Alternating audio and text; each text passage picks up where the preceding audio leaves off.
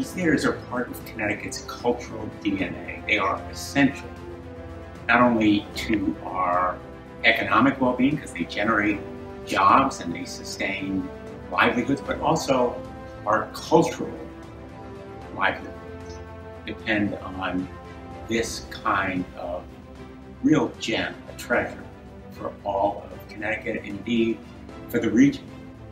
The productions here enliven and enrich our lives, and they provide dreams for young people who want to go into the theater and provide the kind of cultural enrichment that is so important. And that's why I'm supporting federal assistance that's vitally needed by this stage and venue, by others around Connecticut.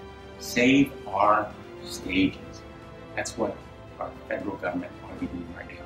As part of the overall relief plan that was passed last night by the United States House of Representatives.